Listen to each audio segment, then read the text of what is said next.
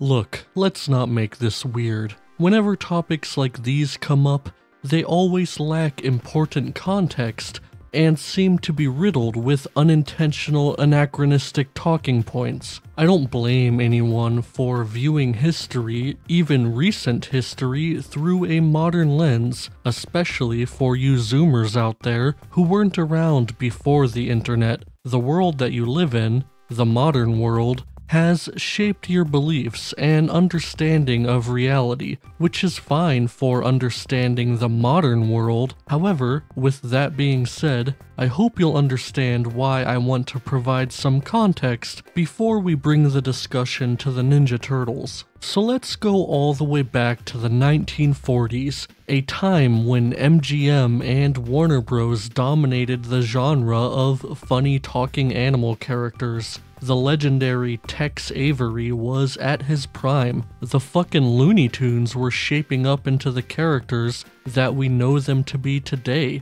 Droopy was created, a classic. And all the while, World War II was at its peak and millions of people were dying fighting in a brother war. So yeah, it was a great time all around, just fantastic times. But seriously, part of what made the 1940s great was that there weren't any fucking creeps around. Yeah, those motherfuckers were sent straight to the loony bin. And when I say loony, I mean literally, creeps back then were deemed loony.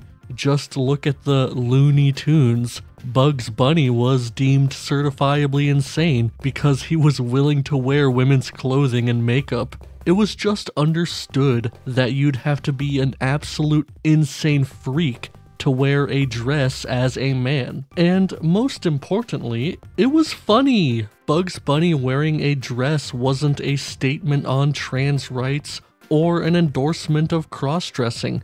But at the same time, it wasn't really a malicious anti-LGBT statement either. That wasn't even in the public consciousness. It wasn't making any sort of statement at all. It wasn't political. It wasn't controversial. It was just funny.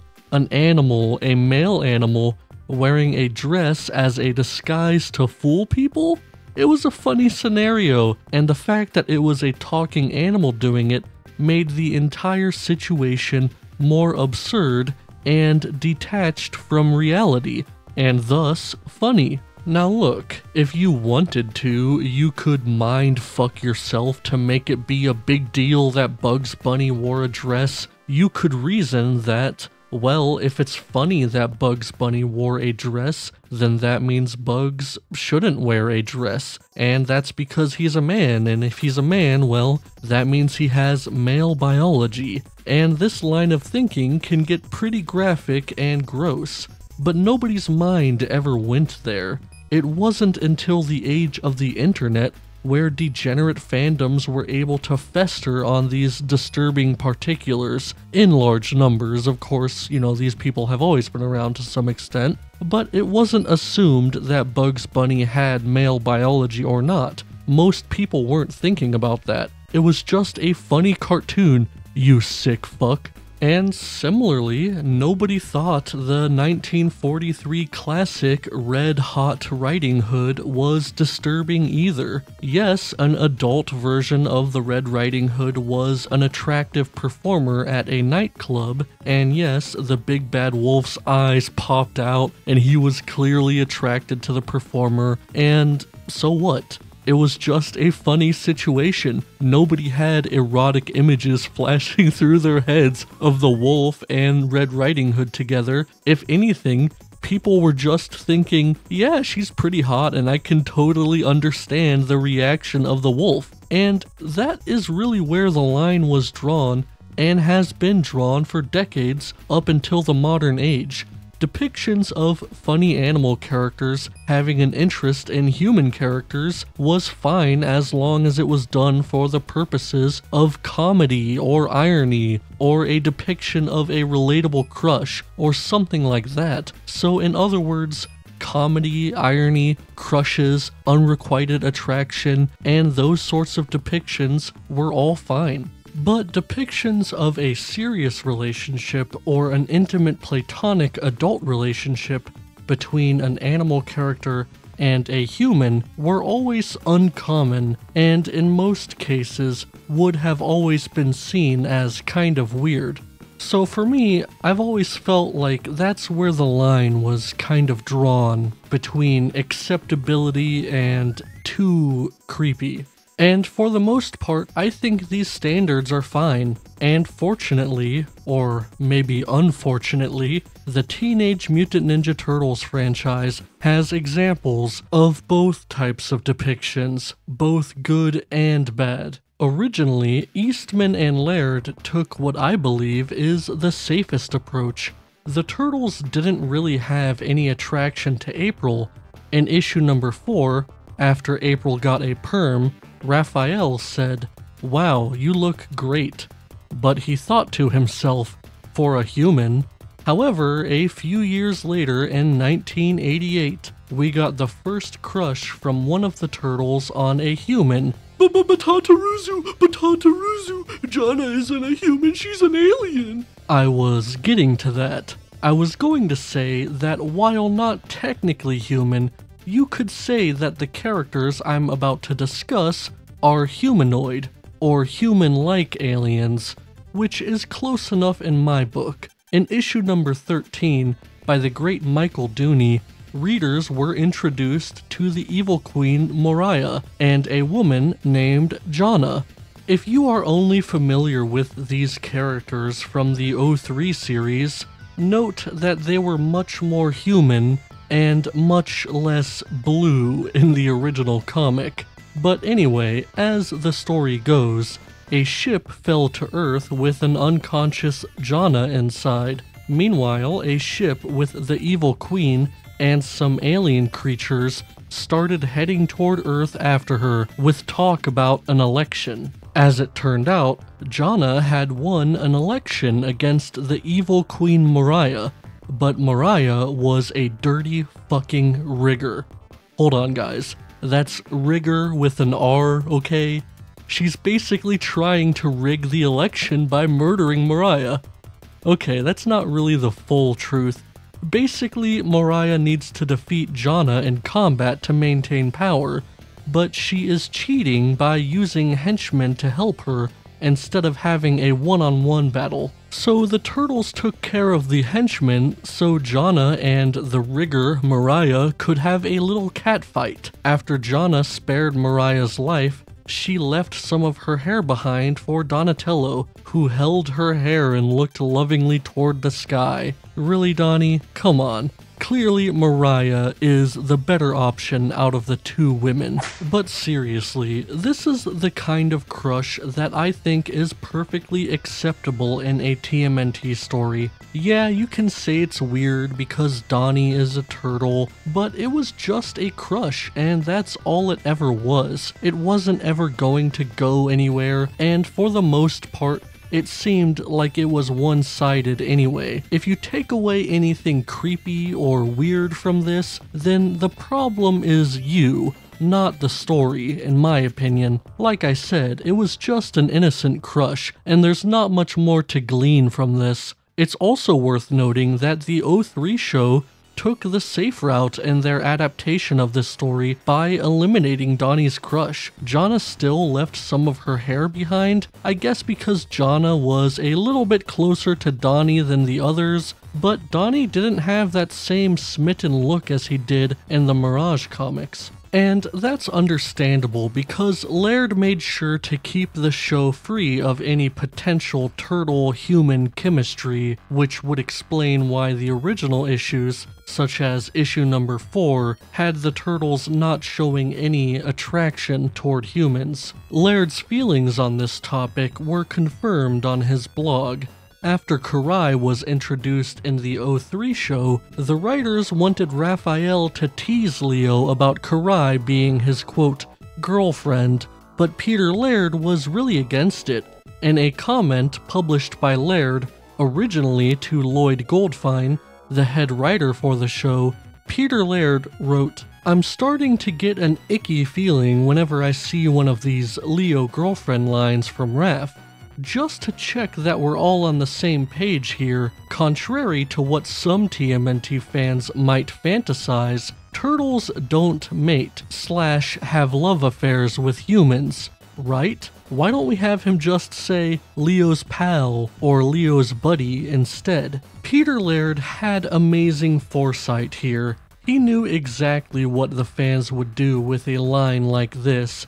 They would twist it and use it as evidence that a Leo / Karai relationship was canon. And so I can see where he was coming from. Personally, I like when the turtles are alone without any love interests, including and especially human love interests. It's part of the reason why I hold issue number 28, Sons of the Silent Age, in such high regard. It was so great.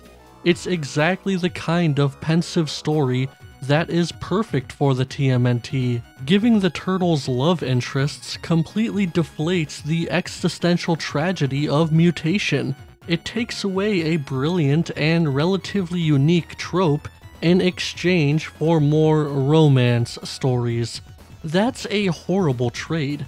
And of course, all of that goes without saying what Peter Laird was really getting at. He was just saying that it's kind of gross for a turtle and a human to be together. Yeah, understandable. But still, all of that aside, I realize that I can't always have it my way, and the turtles can't always be incels like in issue number 1 or issue number 28. Sometimes we get stuff like issue number 13, The People's Choice, and overall, despite Peter Laird's objection to any turtle-human chemistry of any kind whatsoever, I really don't think Donnie's crush on Jana in issue number 13 was that creepy, and I think it fell perfectly in line with what was considered perfectly acceptable for decades, and in line with what I personally consider perfectly acceptable. After all, it's not like 2012 Donnie and his obsession with April. As a side note, we had a great post on Tataruzu.com about 2012 Donnie by Leonardo1984 if you want to go check it out and join the discussion. But anyway, in case you somehow weren't aware, in the 2012 series, April was a teenager like the Turtles, and Donnie had a huge crush on April, and it was kind of a running gag. It was an over-the-top crush where Donnie would do things like stalk April and then nervously play it off when he's caught. He had pictures of her, he'd have Freudian slips and say things like, "My April." It was just a running joke that went on and on. A lot of people have a problem with this, but really, it's just a case of comedic, unrequited love. I think that falls into the category of acceptable. I think if it was just a one-off joke and not a major character trait that was played out over and over and over again, nobody would have really complained that much. The problem really isn't the creepiness of a turtle having a crush on a human. Again, nobody complained about the 40s Red Riding Hood animation from MGM. The problem is the fact that it was so unimaginably cringe, and the show doubled down on this particular character trait. It's not like anything between Donnie and April could have actually happened, right? Well, it does make it feel a little bit more possible, considering the fact that they were both teenagers for this show. I think it would have been far less creepy, and it would have been made more clear that nothing could have happened between them if April was much older. You see that trope all the time, a younger kid falling for the older girl, but everyone knows it couldn't work out because the guy is way too young. If they really wanted to pursue the whole crush idea, this would have been the way to do it. It also would have avoided the teenage April trend that this show started. But 2012 Donnie isn't as egregious as, I hate to say it guys, Mirage Leo. They did my man Leo dirty, guys. I hinted at this in the last video, But in Tales of the TMNT Volume 2, Issue number 41, Swan Song, a relationship was formed between Leonardo and the Native American human woman, Radical. Yeah, this is crossing a line. If there was a line, this is it. That's it right there. And this line is thoroughly crossed. Leo said, "We understood each other completely, connected in ways I had always yearned for, but never thought possible. We folded into each other and didn't let go. Just as one season holds onto and then yields to the next, we became as one. It was as if our two bodies..." Whoa. Hold on. What is this? Some kind of joke? Who wrote this shit? Who fucking wrote this? What? Wait, is that Stephen Murphy? No. This can't be. The man who wrote Sons of the Silent Age, which I was praising so much earlier? This is some true yin and yang shit. This is the duality of man. Oh my god. He wrote the two versions of the Mirage Turtles that could not be further apart from each other. Okay, but who did the art? Who is this Steph Dumais person? Steph must be some kind of dainty-ass woman who'd write something like this, right? Nope, it's a bald-ass Canadian man who writes brutal horror comics. Okay, I'm convinced. This issue is just a joke. There's no way that these two guys came together and made this seriously and unironically. Copium aside, at least Peter Laird confirmed that he had no fucking idea that this was happening. He said, "I have to admit, with a bit of embarrassment, that there are some Tales of the TMNT stories which I have not read or even reviewed the premises for, and that I believe is one of them, so I can't really comment on that. I will say this though, I've never been a fan of the human/turtle love story thing." What the fuck, Peter? You were the editor-in-chief. What were you doing, you lazy fuck? It's not like you were in the middle of a big TV show that is widely recognized as the best TMNT show ever written or anything like that. Not busy at all, nope. Alright, I'll give you the pass on this one, Pete. The 2003 show was goated, and it's probably good that you gave it your full attention. I can only imagine how shit it would have been if you weren't there for it, and instead tending to the Tales of the TMNT. Anyway, I've talked a lot about turtle-human relationships in this video.